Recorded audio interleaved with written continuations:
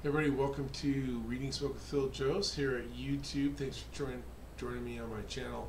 Hey, we're going to look at the last five videos, last 5 weeks. We've been talking about transitional attacks and using the reading smoke process to understand what you should be looking for, what do you see, and what does that tell you, right? So typically when you have a transitional attack, you're starting your attack outside the fire building, right? And in fact, when I worked for Seattle, that's how we defined transitional attack. We defined it as an offensive attack that begins on the outside of the structure, right? Pretty simple definition, but in those cases, and really in all cases, once you start to apply water, you want to have a rapid impact on the fire itself and therefore the smoke, right? And so we're going to look at today as an example. This is from the Broken Arrow Fire Department, and there's links in the show notes for sure to the original video. I actually use this in a different Reading Smoke video episode, Art of Reading Smoke episode 58, and again there's a link to that in the show notes. But let's just show them as they're coming in here. We're always going to start by looking at volume, velocity, density, color, and in this case what we're looking at is right here in the doorway. Low volume, basically laminar, thin, grayish, right, dark gray maybe, smoke coming out of this garage. Notice there's nothing coming out of the other garage, and then the lieutenant here goes to check the house, right? So what we're looking at is probably a garage fire. Okay, that's like I said, you can go back to the other episode I have linked and spend a little more time on that, because that's not a primary focus today. We're trying to learn something just a slightly different from the same video, and that's one of the things I like is that about teaching reading smoke is that there's really a lot to learn from every video. Really a lot to learn. So we're gonna pop forward just a bit here. We're just gonna take another look right in here, right there. So we're roughly 2 minutes later, and they're gonna get going here. But you'll notice nothing coming out of the door, right? Nothing coming out of the door there. But the smoke coming out of the garage is basically steady state, right? Over the course of 3 minutes, small, low volume, laminar, thin, and in that grayscale. It might be a little darker, it's hard for me to know for sure, but basically we have essentially a steady state fire over the course of a couple of minutes. Now they're going to get this garage door open, we're going to pop it forward. Just as they get the garage door, here we go, and notice here that as soon as they open the garage door, as soon as they add ventilation to the mix, right, the fire does start growing. They're ready, they got their line, last pieces are sort of moved out of the way, and they're going to get this line inside here. So pretty starting to grow bigger, right? So higher volume, some turbulence here now. We're basically on the top third of the door for a neutral plane, right? So air going in, smoke coming out. Turbulent, thick, black smoke basically is where we are now. It's not super thick yet, so maybe in the middle on the density, but definitely some turbulence, maybe right on the edge of that transition from laminar to turbulent. But the fire is significantly growing now because it has access to an oxygen supply, an air supply, right? So they're going to hit it. So now, if we look at the size of this garage, we understand this looks like an 1.75" line. It's going to be flowing minimum 150 GPM, probably somewhere between 165 and 185. In this space, it should have a rapid, right? A rapid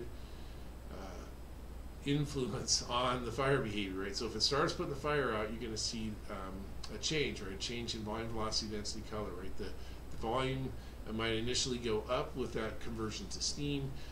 Velocity should drop, density should drop, and the color should obviously change to some version on the grayscale, on the white end of the grayscale, as the fire starts to get significantly impacted by the water supply. So that's what we expect. If we're hitting the water in the seat of the fire, that's what we expect.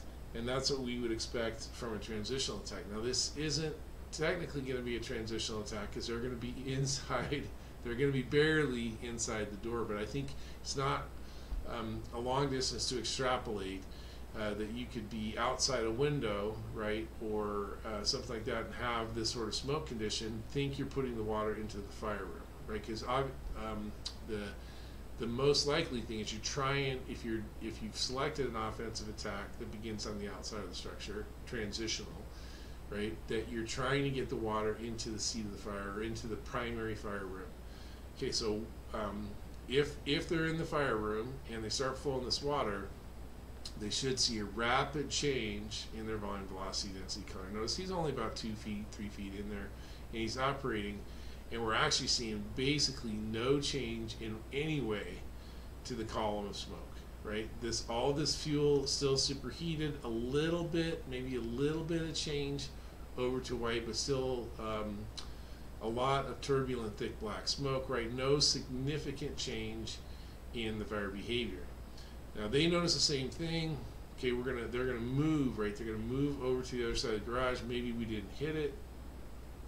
You're gonna move over there, and I obviously don't know the conversation they're having about what's going on, but we're gonna try over here, and they're operating, right? And they're getting a significant amount of water into that space, but with basically no change, right? So when that happens, right, so you think you're in the right spot, you're applying water, it doesn't seem to be having the right or the impact that you expect, you have to quickly start thinking, okay, wait a minute, where is the fire? If the fire's not in this room, if I'm not putting it out by applying water into this space, I have adequate water, I'm applying it properly, like all those things are true, which I'm sure they're true when you're operating. They're true here. They're putting a pretty significant amount of water in there with zero impact on volume, velocity, density, color. Immediately, as quickly as possible, think, okay, if the fire's not here, where is the fire? And in this case, the fire's over in this other garage. My guess is, I don't know for sure, my guess is, the read of the smoke is that there's a man door between these two garage sections, and so the fire that's in here is going, the air is going in through here, right, and then through the man door. So at this man door, you also have a bidirectional flow. Fresh air going in at the bottom, smoke coming out of the top, and pretty significant amount, because even by the time it gets to this big open door, it's basically uniform flow in the top third, right? So significant working fire over here in the space. And so as we look at this, right, they start to go, wait a minute, why? I'm projecting, right? Why isn't this fire going out? We're flowing water in here, and the fire's just not going out. They're going to operate some more, and again, you're going to see no change, right? So if you're having an impact on the fire, you're going to see the volume may actually go up as we get that steam conversion, but the velocity and the density should be rapid and sustained decrease in velocity and density, and really a pretty rapid color change over to very light gray, right? So you get billowing, even though the volume's up, right? You get billowing smoke that, as that changes to steam, it billows out. Almost immediately, it doesn't have that much energy, so almost immediately it'll drop its energy, which is why we don't call it turbulent. It's just billowing, right? Because of the volume, that volume push from that conversion to steam, and that's not the case here. Right now, they do get this other door open. They fight the fire over here, right? They get this thing put out. And if you can go back to the original version where I use this video, episode 58, and talk about it more. But if you're on the outside of the building and you're doing a transitional attack and you start the attack and it's not having that rapid and sustained decrease in velocity and density, you got to think to yourself, okay, where is it?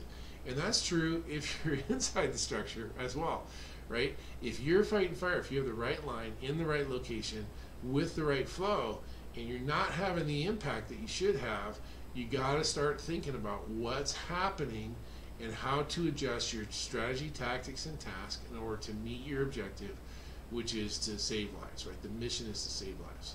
All right, so hey, thanks for being with me here today.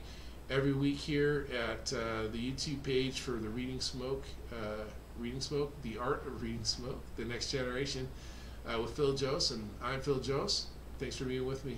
I'm out.